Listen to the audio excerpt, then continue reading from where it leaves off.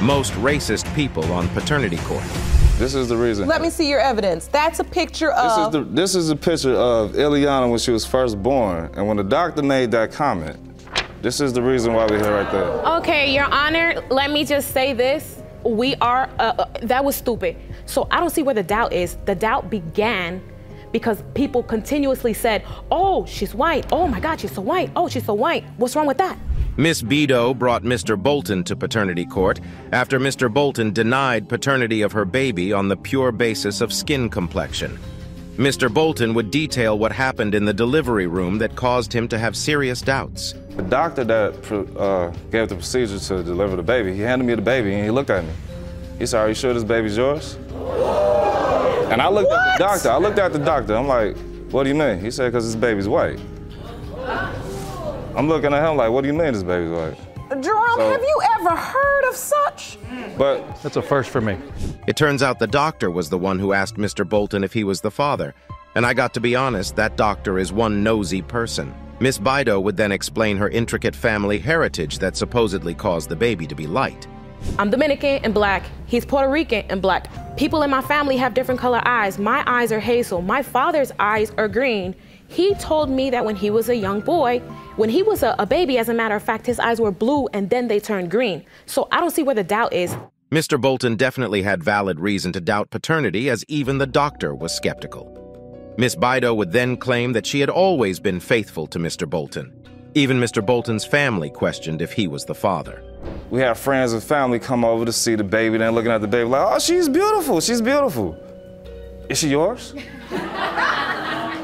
That's not what they said, Your Honor. What they were saying, maybe on his side, but my side, they did make some comments, but of course I defended. That's my daughter, you know? Yep. So I see him all the time in her. I see a little bit of my features, but mostly I see him. Mr. Bolton had everyone around constantly asking him whether the baby was his, which understandably took a mental toll on him.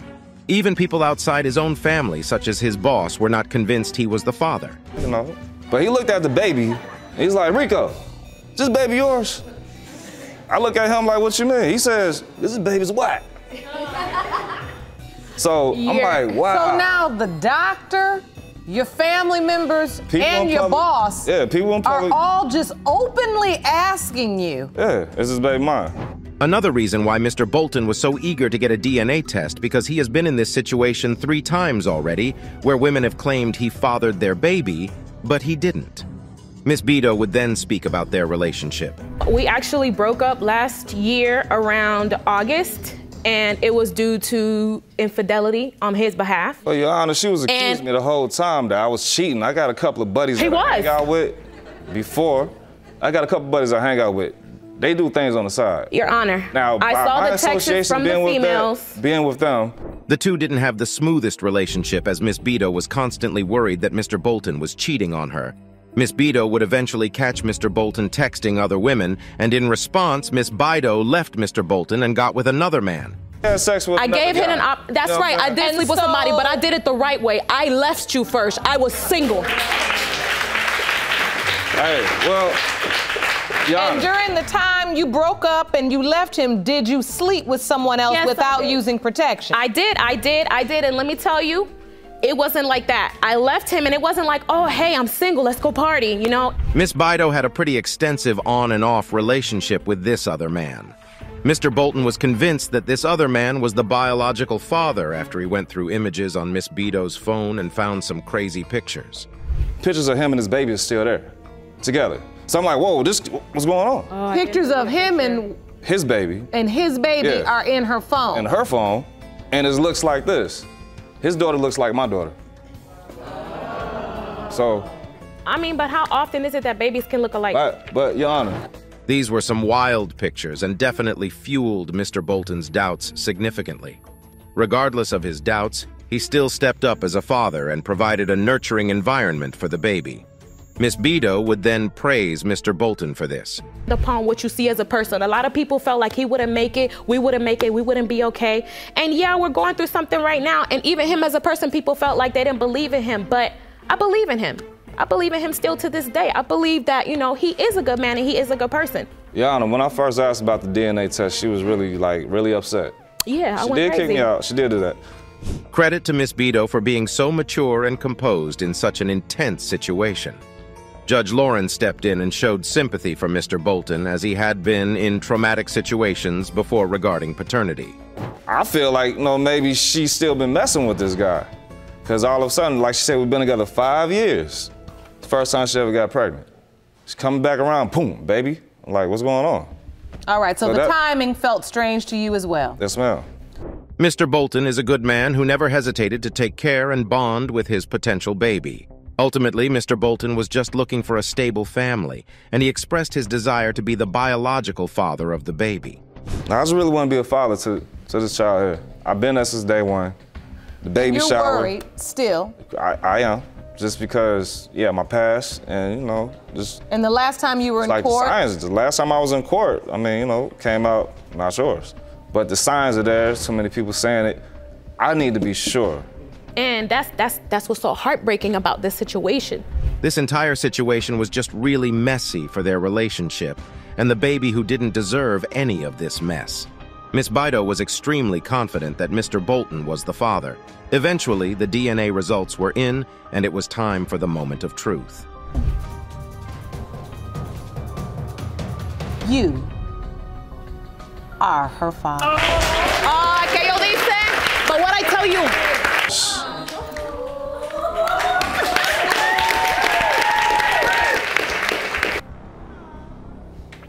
Yes. Miss McBirth brought Miss Jackson to paternity court in order to prove that her son, Mr. Hughes, did not father Miss Jackson's 2-year-old son. Miss McBirth had no chill and immediately started accusing Miss Jackson of being a bad person. This woman is trouble. She is trouble with a capital T. She, as a matter of fact, I call her the 3 T's. Trash, trouble, and trifling. That's what she is. The little boy looks nothing like my son or any member of my family at all. Miss McBirth just kept on insulting Miss Jackson, but her main argument is that Miss Jackson's baby looks nothing like her family members or even Mr. Hughes himself. She would then bring in some images to compare the two. And you say the child looks nothing like your son? That baby white as snow. There's no way that could be my grandchild or my son's baby. He has no features like none of us. Nobody in my family looked like that. And just by looking at this child, you've determined and said to yourself, I do not believe that's my grandchild. That can't happen. There's no way. Miss McBirth would point out that the baby's skin complexion looks nothing like hers or Mr. Hughes, but what she failed to realize is that Miss Jackson has a similar skin complexion to the baby. Miss McBirth would then double down on her argument. There's all the white. He ain't got no black in here. Everything I see got powder puff on it. I don't see no chocolate nowhere, okay? No, ma'am. Whatever. Miss McBirth was being so disrespectful to Miss Jackson and her baby just because of his skin complexion, and this just isn't fair. Miss McBirth would then reveal her first reaction to seeing the baby. I walked past them, and I kind of glanced over there, and I seen this little white baby. I knew it wasn't mine, and I ain't had nothing else to say or do about it since then. She need to get that out of her head. That child is not my son's baby, period. African American, you know our children come in all colors, shades. She told me Miss McBirth was honestly so inconsiderate and kept on saying such disrespectful things about the baby who did nothing wrong. Miss McBirth would also mention that Mr. Hughes never even signed the birth certificate, and this caused a heated argument.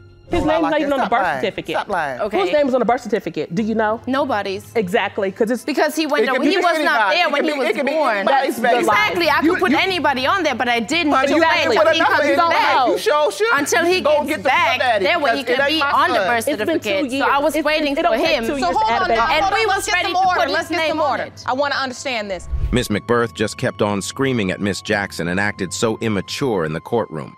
Miss McBirth was extremely confident that her son wasn't the father.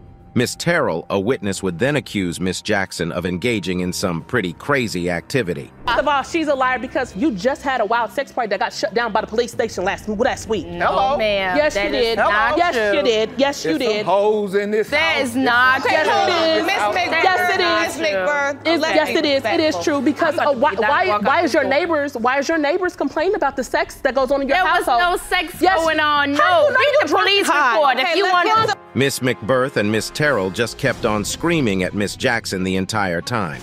Miss McBirth is definitely one of the most insufferable people on paternity court, as she insulted the baby even though he did absolutely nothing to her. When you look at this picture, it makes me want to throw up. It seems like your son is kissing the baby. It makes you want to throw up. It makes me want to throw up because Why? It's a lie. For your son to be kissing an innocent child? Because it's not his. It doesn't matter, really, if he's showing the child love. It's not his. Miss McBirth was beyond delusional and genuinely believed that her son could do no wrong. The crazy part about this is that Mr. Hughes's father has a similar skin complexion to the baby. But Miss McBirth so conveniently never mentioned it until Mr. Hughes did. Blonde hair, blue-eyed dude. So. How you know? He just gonna say that because, you know, she gonna freak him after this. Yeah. So now, wait a minute, you're accusing your brother of not having enough sense to testify as to his own experience? He's told us it wasn't his baby. He just told us that it wasn't his baby. So how When did he tell you this? Last night? That. Even Mr. Hughes was human enough to admit that there was a chance he could be the father, since he is mixed himself, and Miss McBirth knew that she just didn't want to mention it. Miss McBirth would then analyze the features of all her grandchildren. You don't look like nobody I know. All my grandbabies don't have a bridge on their nose. That little boy got a bridge. My grandchildren all look alike. Every last one. All his kids, all his kids look alike. So wait, we're looking at the bridge of the nose. Right. And you're saying none of those match? None of those match. All of his he doesn't look nothing like my son. This entire situation was just depressing for the child, as he has constantly been told that Mr. Hughes wasn't his father.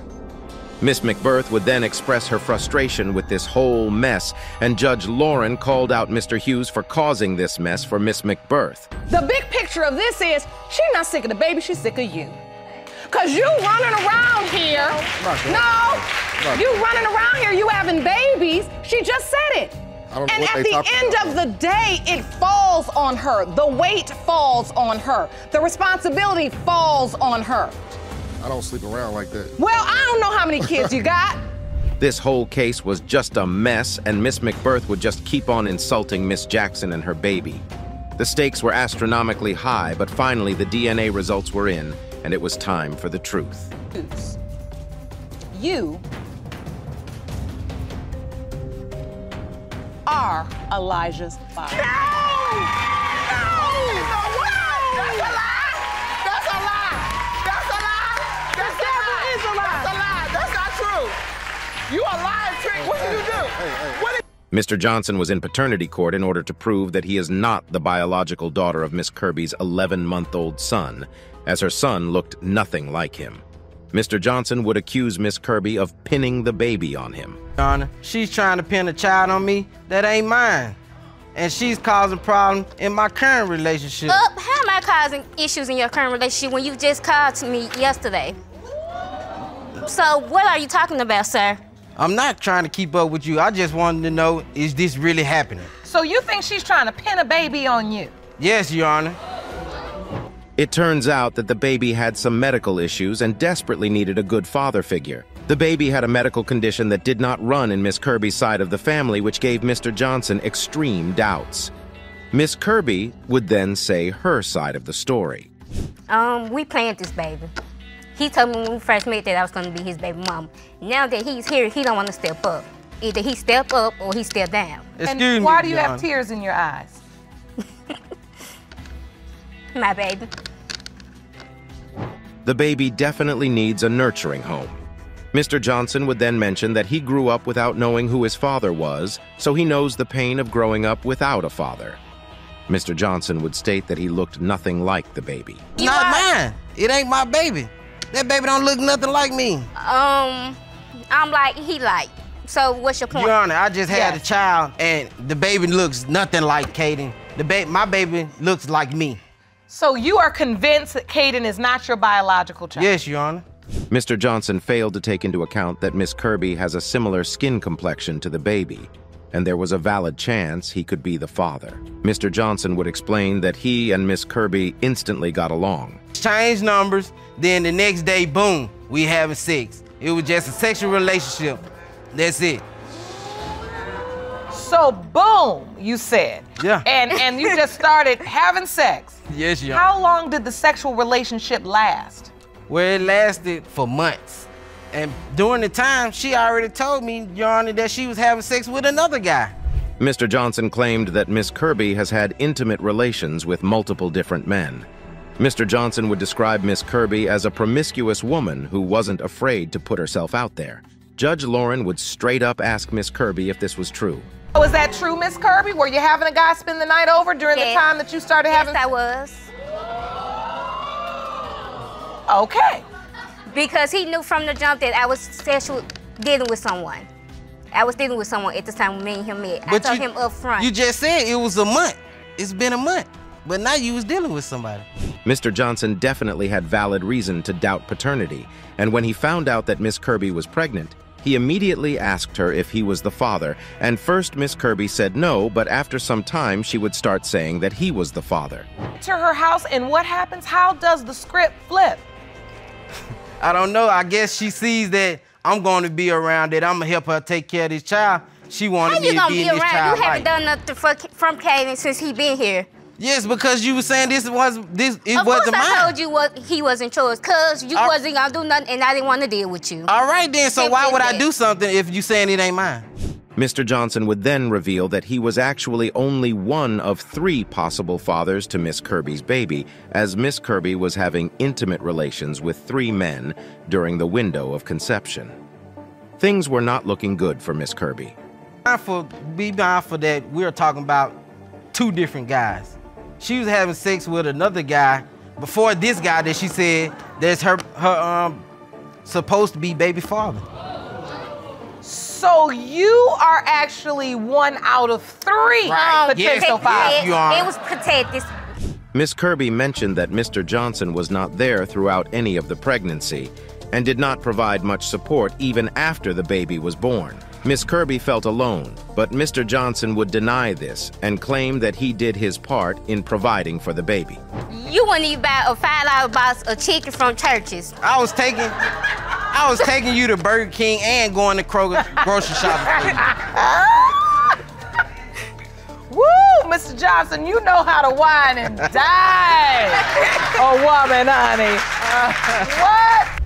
This case was just tragic for the baby, as he had no father figure and Mr. Johnson built no relationship with him. He has never even seen the baby in person. Mr. Johnson even said that he hopes the baby is not his. Regardless, the DNA results were in. You are the father.